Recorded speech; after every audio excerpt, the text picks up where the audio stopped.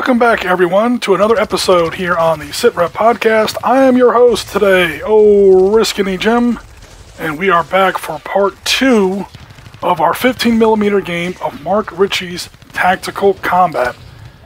So, the scenario, as we said in our title slides, is the Commonwealth assault to retake the Gallabat fortress along the border between Sudan and what is today Ethiopia.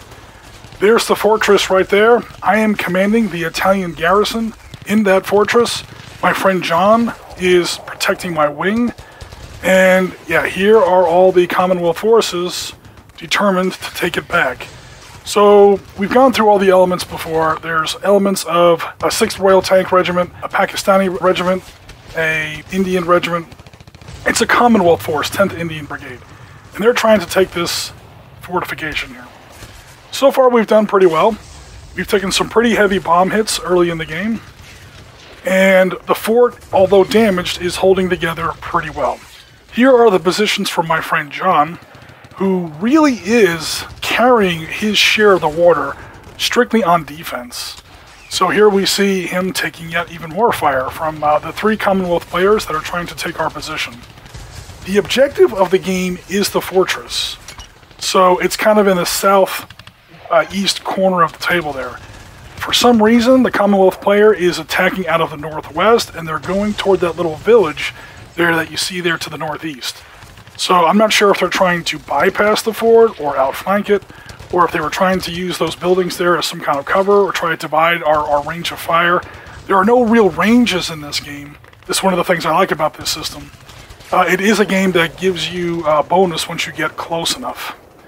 Now, to the Commonwealth players' credit, one of the things they are doing here is they are massing a lot of firepower on John's positions. So I guess maybe they're hoping to sort of deny me my support in the actual fortification before assaulting the fortification itself.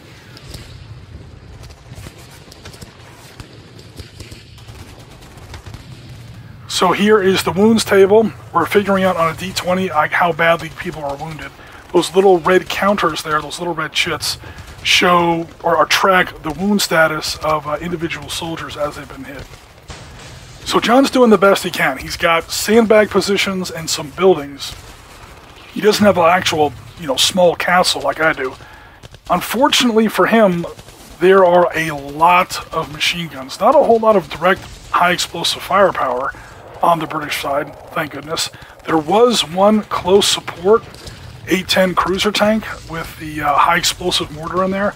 I made sure I targeted him as quickly as possible as soon as I identified him. It was a bit of a challenge to identify him because I didn't know which one of those tanks. There's a lot of tanks over there. But I found finally the one that was the close support tank and targeted him. He's hull down.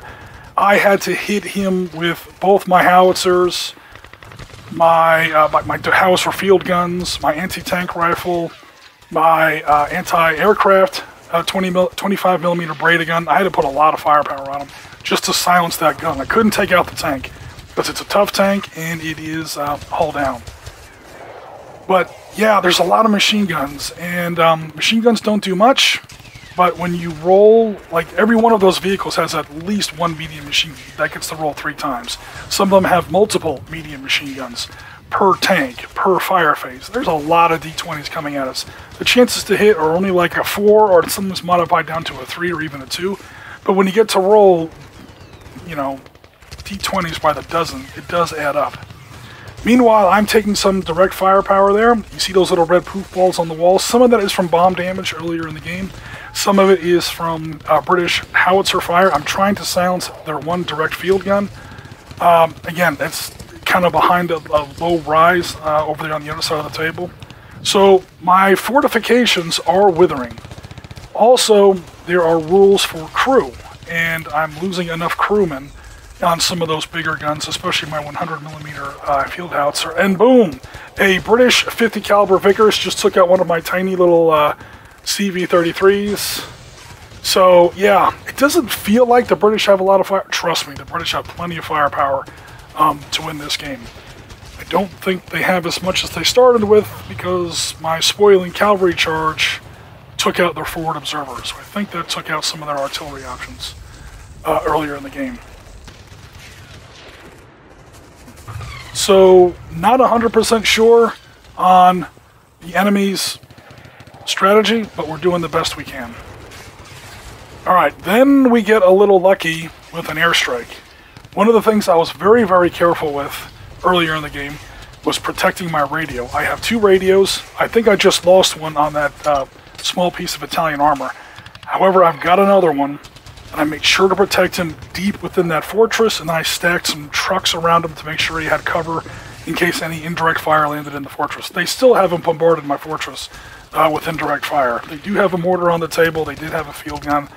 I did take out their forward observer, so it's not entirely their fault, but at the same time, anyway, by keeping that radio, I was able to start making rolls for this one Italian airstrike to come in. And here, no huge strategy on my part. I just picked out the best target. I did miss. It's almost impossible to be precise with an airstrike, given the technology of November 1940. I mean, you see it's a biplane for crying out loud. But nevertheless, I got lucky with where it drifted, and it did okay. So, yeah, there's not a lot of movement from my side. I'm not sure too much what I can talk about. I just set up my forces as best I could. Again, I don't command the entire Italian force. I just command what's in that actual fortification there. I'm doing some shifting around. I'm shifting around some reserve crewmen. I'm trying to keep my guns up and hot because, again, those machine guns, and there is a British mortar on the table, they are taking out my crew. So, yeah, these little red poof balls show the status of the walls. That first big one there by the front wall, that curtain wall, was one of the initial bomb strikes. Meanwhile, my other, those little turrets there are taking hits as well, and those walls are starting to crumble. My external gun pits are taking hits. Even more dangerous, notice that big 100mm gun only has 2 crewmen left. It needs 6 to fire.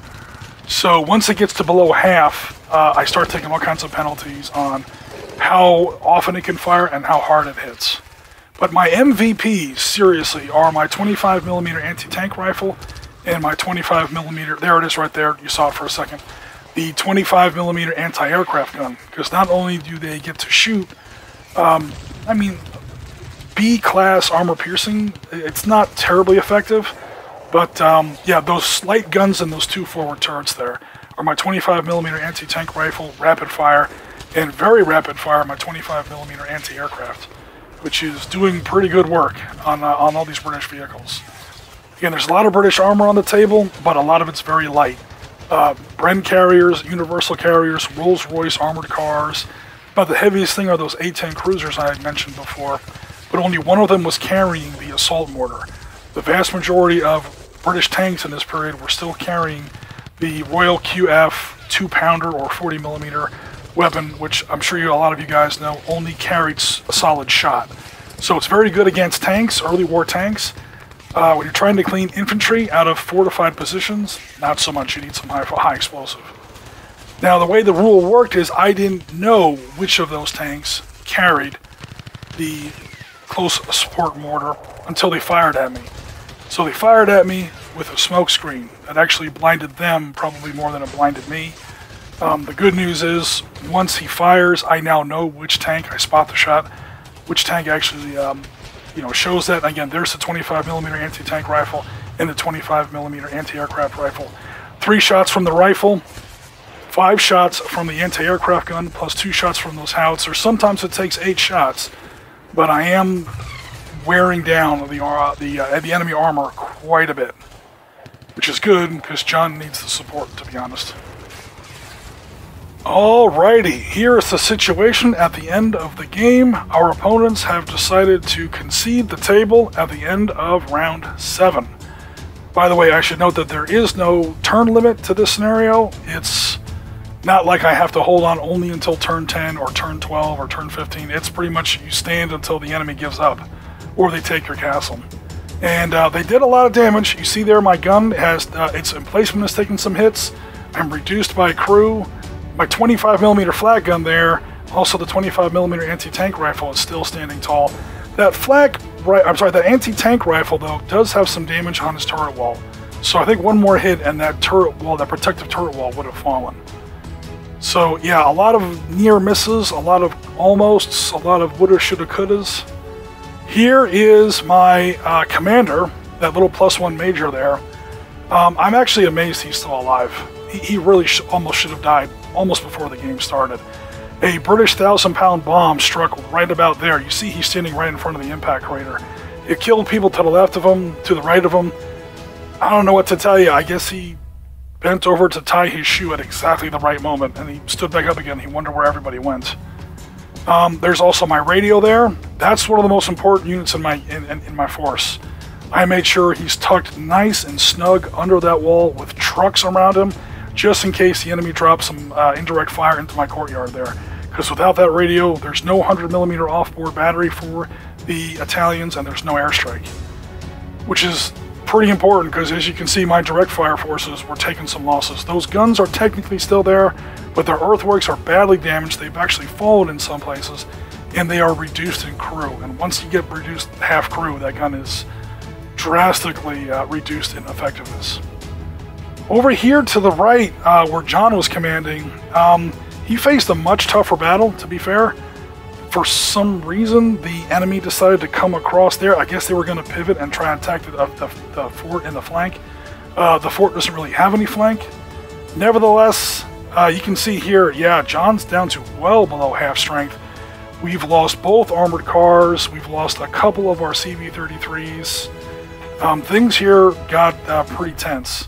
It wasn't until I was able to shift fire off of the British close support tank and onboard howitzer that I was able to start chewing down the armor that carried all those machine guns.